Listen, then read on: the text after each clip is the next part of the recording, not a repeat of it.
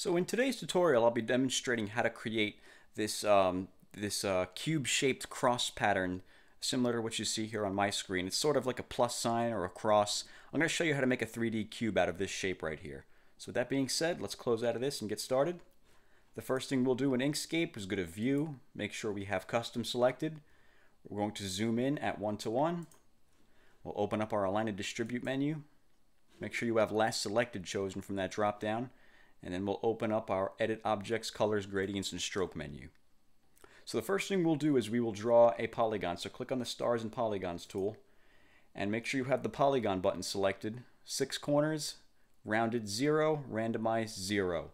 And once you have those parameters set, come over to the canvas, hold Control and Shift and click and drag on the canvas to create a polygon. Make sure the corners are going top to bottom like that, up and down. You don't want the flat side facing up and down like that. You want to have the corners facing up and down.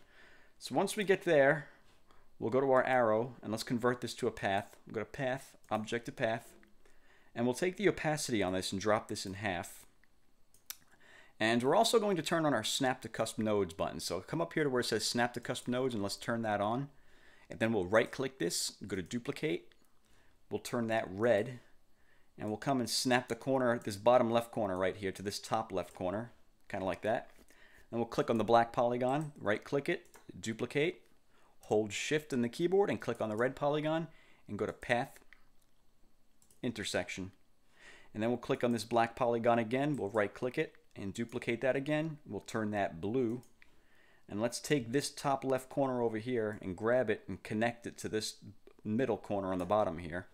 And we'll take this black polygon, we'll right click it, go to Duplicate, hold Shift, click on the blue polygon, we'll go to Path, Intersection. And then we'll hold Shift and click on this, this red diamond up here, so we have those two both selected.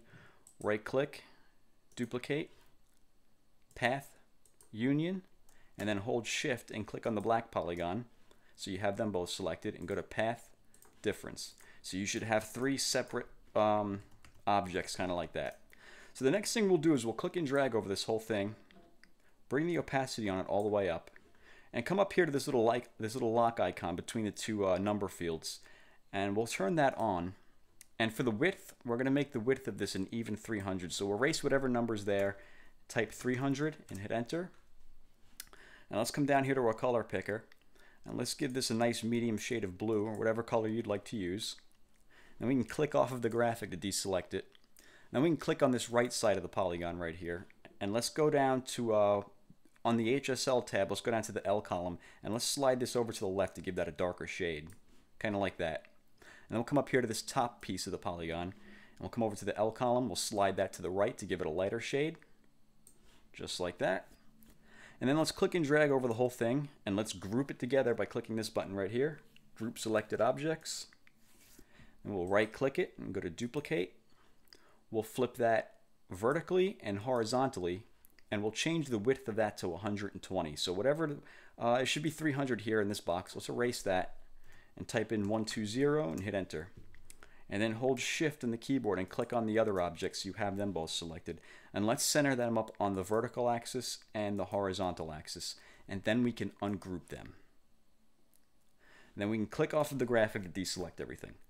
So the first thing we're going to do is we're going to click on this little blue piece right here, and we'll right click this and go to Duplicate, and we'll turn that, let's turn that red, and let's take this corner right here and snap it onto this bottom corner right here.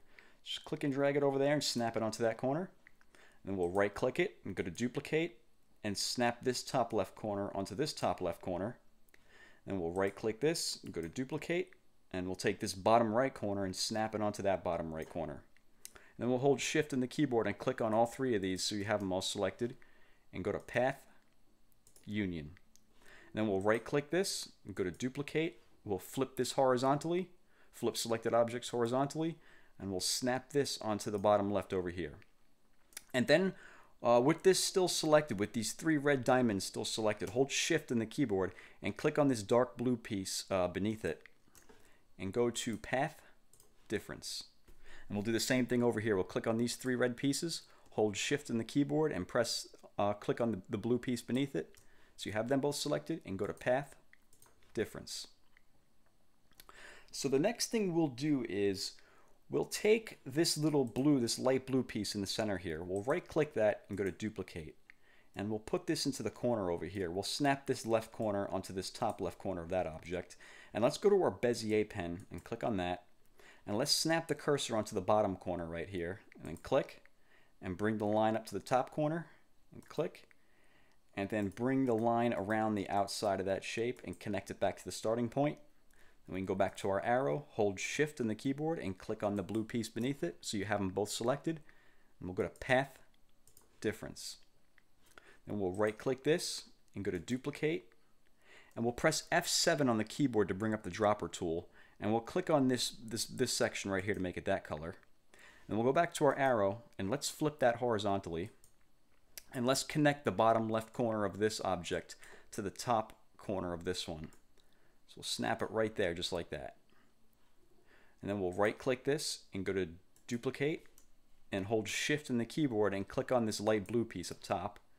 And go to Path, Difference, and then Path, Break Apart. Well, I was supposed to break it into two pieces, but there might be... Looks like there's a little error somewhere along the line here. So what we'll do now is, let's take the Bezier pen, and let's snap it to this top corner up here, and click.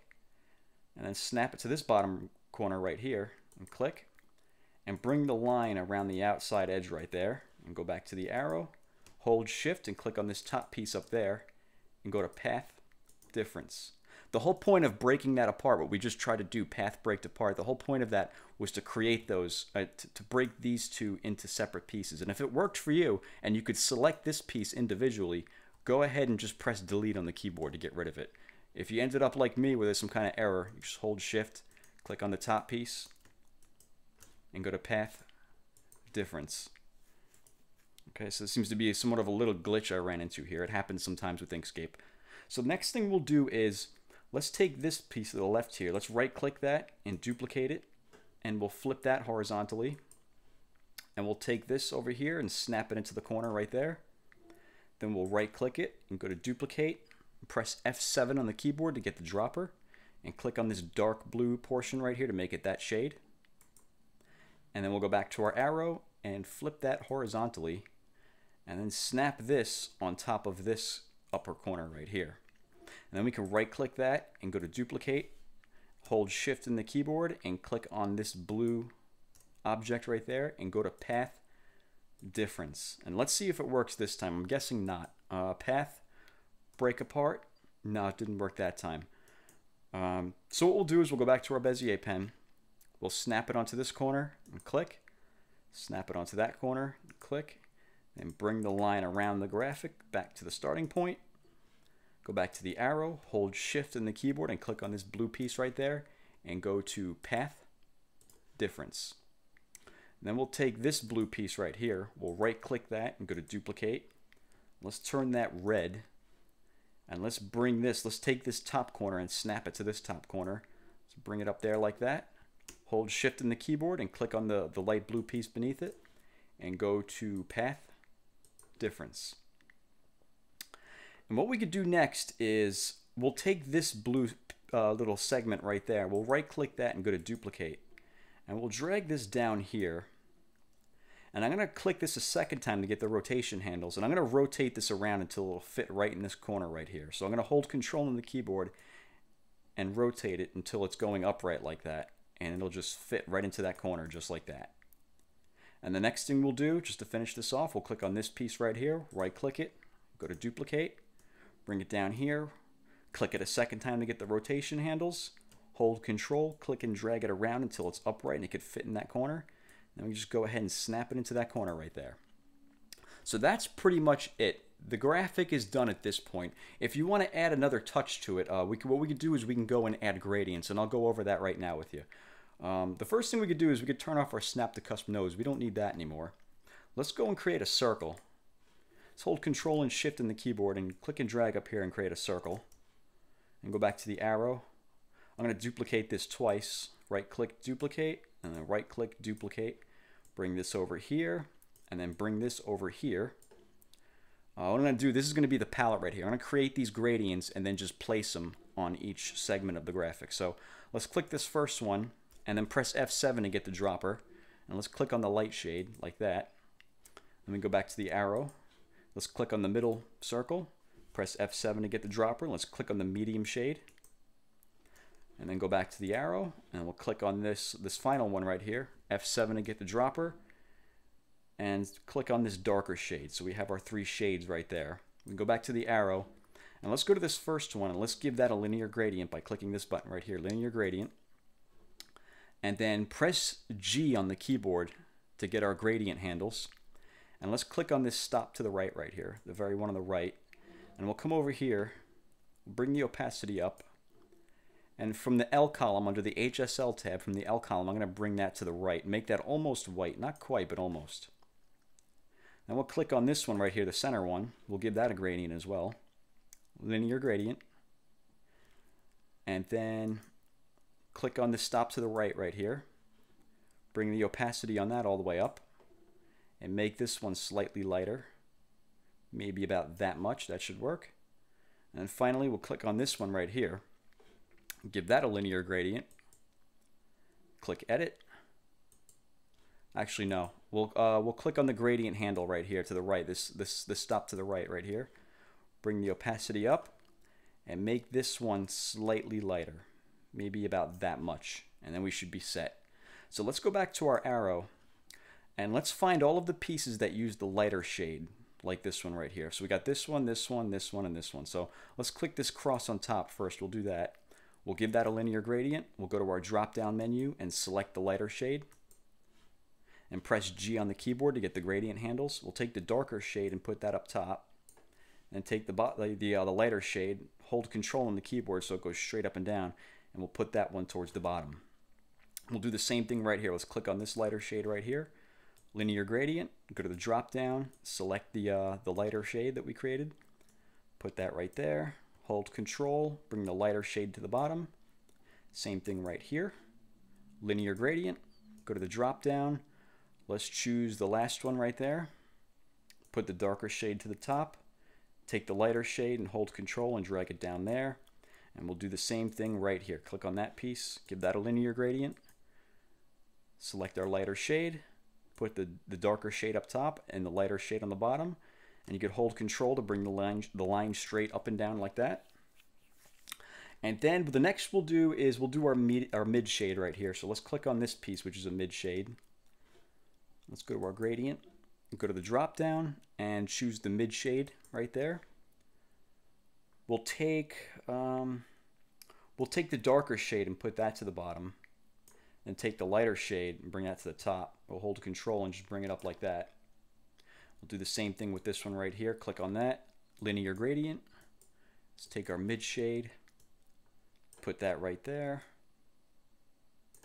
And then we'll do that to this piece too, right here. Pretty much every segment that's the same color as the mid shade was you want to do this with. So we'll put the darker shade right here. Hold Control. Bring this line straight up to the top.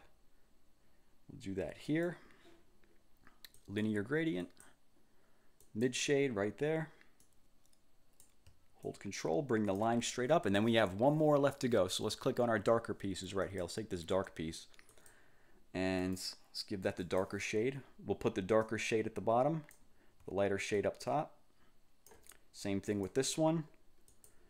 Select our darker shade, put that at the bottom, lighter shade up top.